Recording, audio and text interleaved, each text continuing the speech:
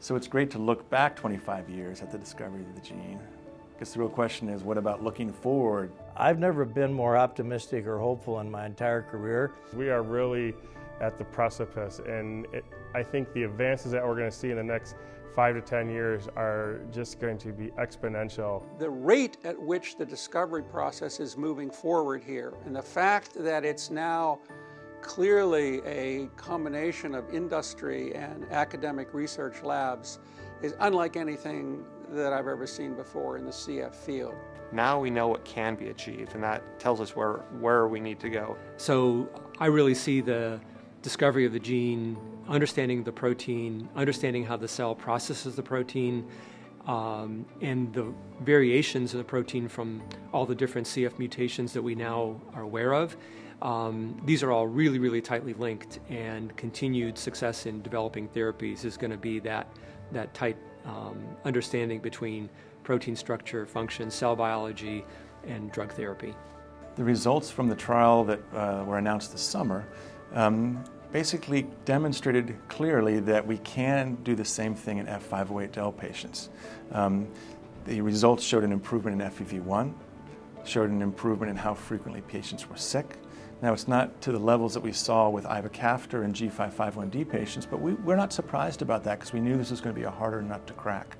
The reason we're so excited, though, is obviously this is a much bigger group of patients that we have a chance to impact. Probably ivacaftor could help other mutations from class 3 and class 4, and maybe can be even combined with a corrector for delta F508, or an agent that will promote read-through for nonsense mutations. We've got about 2,000 different mutations in this one gene that can cause disease. And we know very clearly that one size won't fit all. So a compound that works for one individual or one mutation may not for another, but the fact that all these other drugs are in the pipeline now means that we're probably going to keep hitting more and more and more of these patients. So, and getting us to the point where we're going to be really talking about semantics to say we have a cure versus we have a treatment for it. And we're making really big strides, and I think that's incredibly exciting.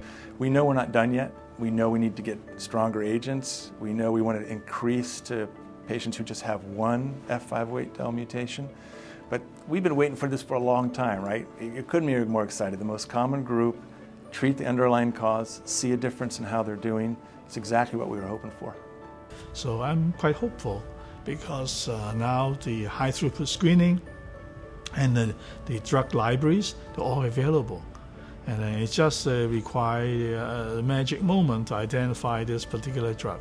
Obviously now there's hope that lumacaftor and ivacaftor will be approved by the Food and Drug Administration for the homozygotes. We're working on the heterozygotes, and we've got a pipeline for the nonsense mutations.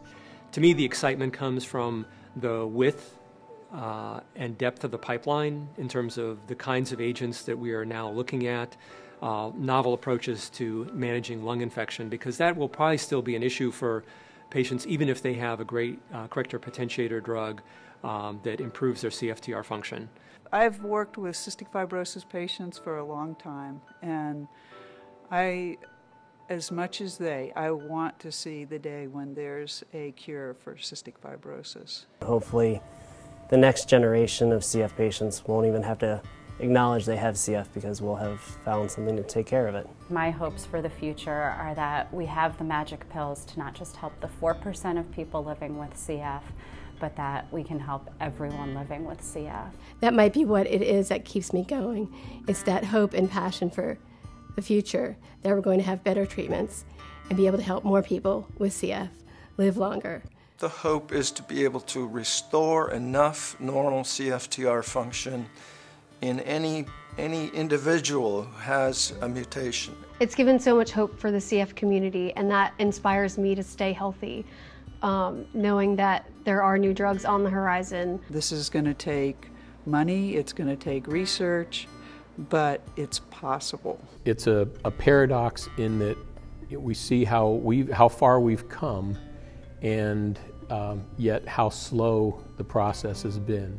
It couldn't move fast enough for these kids who were affected. So even though we're making great successes, it's still not enough.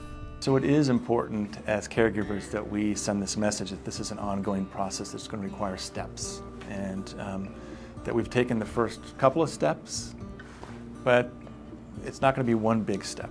But you know, I think at some point we're going to look back on the small molecules and say, oh, that was then. Now what are we looking at? And now there are therapies that are treating the actual gene defect and putting in messenger RNA that might be mutation agnostic, and we're looking at, you know, gene editing, and looking at stem cells. So we're building a pipeline now, not just for the next 2 to 3 years, but we're going to bring in the technologies that are going to provide a robust pipeline for the next 10 or 15 years, so that we can think not just of a daily therapy where you take these pills, but hopefully of a lifetime therapy and a lifetime cure. But the sense now is that we have finally, after 25 years, built upon that fundamental knowledge of what the glitch in that gene is, what its protein product is, what it's supposed to do, how to encourage it to do it, even in somebody with the disease. And now we see, really at long last, a sense that this disease may find its way into the history books. That's the dream.